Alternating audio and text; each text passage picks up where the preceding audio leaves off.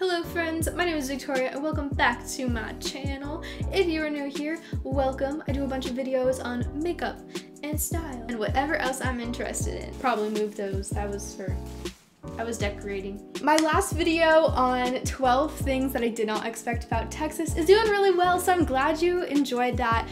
Be sure to check it out if you haven't already. But today we're gonna be talking about something really important. Now, I am guilty of this myself, so while I'm calling you out, I'm also calling myself out. I feel like most people don't clean their makeup brushes enough. See, you're supposed to clean your makeup brushes once a week, but I probably do it once every like 4 months. So even though we're supposed to clean makeup brushes that often, I probably clean them like once every 4 months, which is so bad for your skin. And so whenever I break out, I'm like, oh my god, I wonder why I'm breaking out. It must be hormones, it must be something I ate. It's like, girl, it's because you're not taking care of your makeup brushes. Makeup brushes hold all that bacteria, that dead skin, that oil from your face. It's just a petri dish. And I know that's gross, but it's just a petri dish for bacteria, and you need to clean your brushes deeply more often than what we're doing. But on the other hand, you don't want to damage your brushes. But I have seen a bunch of people wash their makeup brushes wrong, which makes the bristles fall out. All of the time I see on two spectrums, either people who have never washed their brushes ever, as if it's something that doesn't even happen, and then on the other side is people who are cleaning their brushes completely wrong, damaging the bristles, and you don't want that. So we're going to go on a makeup brush cleaning journey. That is a goal I have, is to clean my brushes more often and avoid breakouts. So let's dive right in, kill some bacteria, and get those bristles clean. The first thing I do is I go to my sink and I turn on the warm water. You don't want like too hot, but you definitely don't want cold. Warm water works a lot better with soap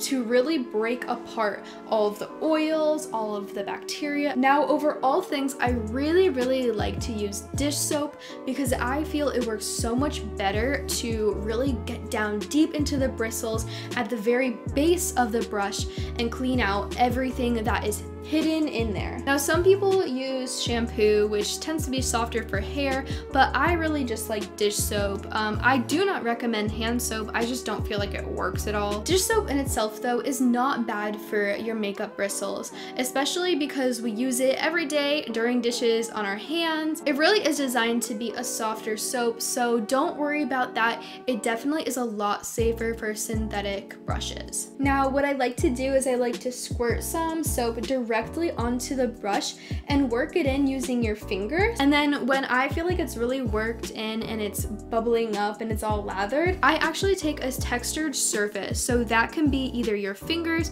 but I like to use these little rubbery things. I found them at TJ Maxx. I don't really know what they are. I think they're to massage your face, but they work so well to clean the bristles and get down at the very base of the brush handle, which is so important. That's where everything nasty is hiding. What you're going to see is the makeup is just going to melt right out of the brushes. And so what you can do when you see that a lot of color is coming out, just rinse it out under the water and then rinse and repeat until the water and the lather that is coming out is completely clean instead of contaminated with old dirt and makeup. I really like to do this in a circular motion. I just feel like it works so much better getting inside the brush. Just make sure that you're not grinding the bristles into whatever textured surface that you have.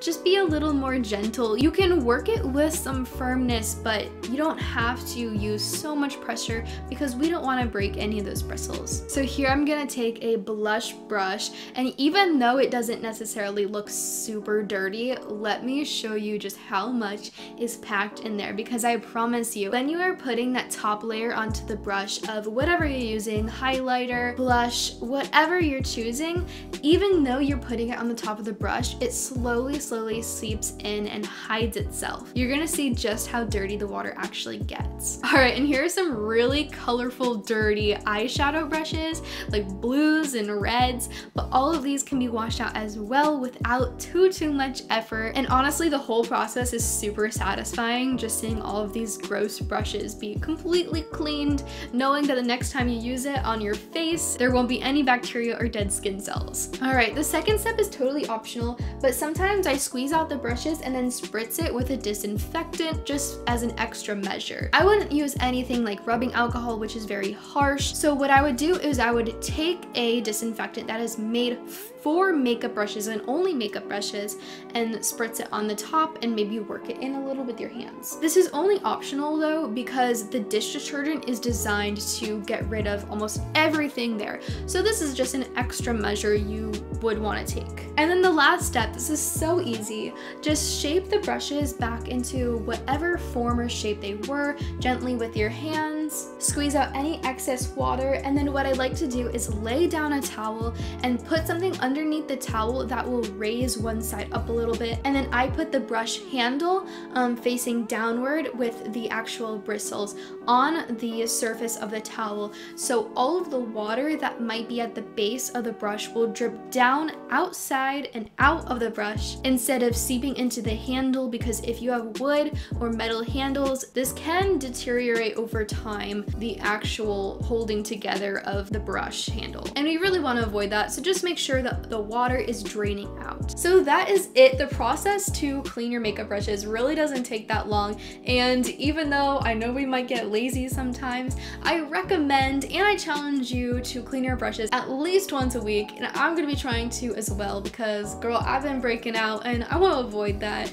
So I hope you found some of these tips helpful to keep your brushes safe and clean without damaging any of the bristles and getting rid of all of that nasty acne causing bacteria. If something did help you in this video, don't forget to give it a thumbs up, a like, and a comment. I love hearing from y'all. Give me a question, a comment, a suggestion, whatever you'd like. I just want to hear from you guys. And last but not least, don't forget to subscribe and hit the bell icon so you get notifications every single time that I post, which is weekly. And I will see y'all in the next video.